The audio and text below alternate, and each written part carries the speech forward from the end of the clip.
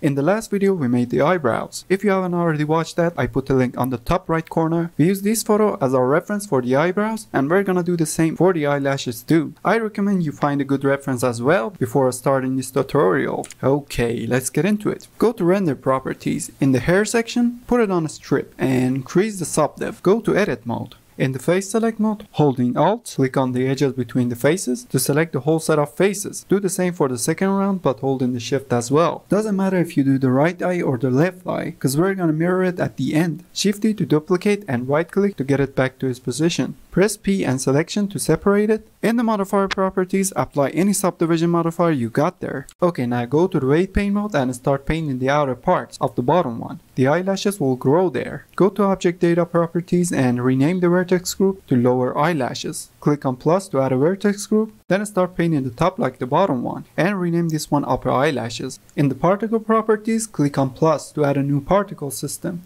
and put it on hair. Decrease the hair length and segment on tree. The hair count is too much, so decrease the number to something low like 20 or 30. Then in the density, select the vertex group that we made earlier. Ctrl tab and go to particle edit. Using the comb tool, groom the strands based on your reference. First straight to the outside, then grab the middle of the line and drag it down just a bit. Notice we're missing some hair in some parts. Pick up the add tool and fill in the empty spot. Make sure the count number is on 1. Select the strands by pressing L on each of them. Then using comb, groom them just like the rest. Pick up the length tool and grow the left side a little. Then choose shrink in the menu and start shrinking the right side just a bit. In children section, put it on interpolated. Decrease the display amount. In the clumping, increase the clump and mess around with the shape. In roughness, play with the endpoint a bit to get that randomness in the hair, but not too much. If you want them more organized, you can go back to particle edit, select every 2 strands and get the tips close to each other. This way we'd have more uniform eyelashes. Now in hair shape, increase the diameter roots and decrease the tip for better transition. Now for the bottom one, scroll up and add a new particle system. Set a number to something low like 30 or 20 and decrease the length to something short. Put the lower eyelash vertex group in density, and again in children section, put it on interpolated. Pick up the add tool and add the remaining strands. Again, make sure the count number is on 1. Go to bottom view and guide the hair this way. Make sure the root position is enabled so you don't move the whole thing.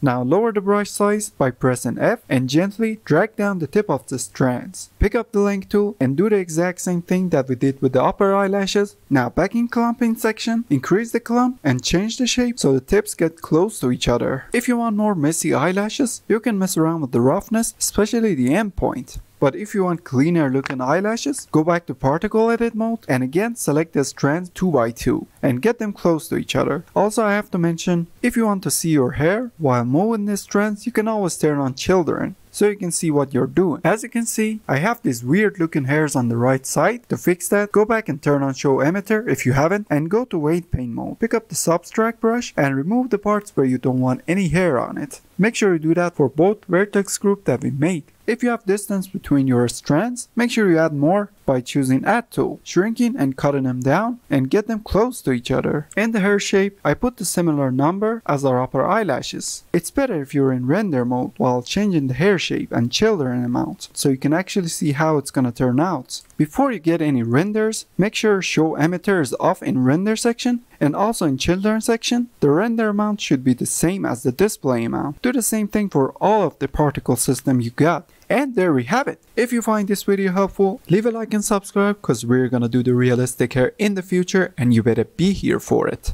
And yeah, peace.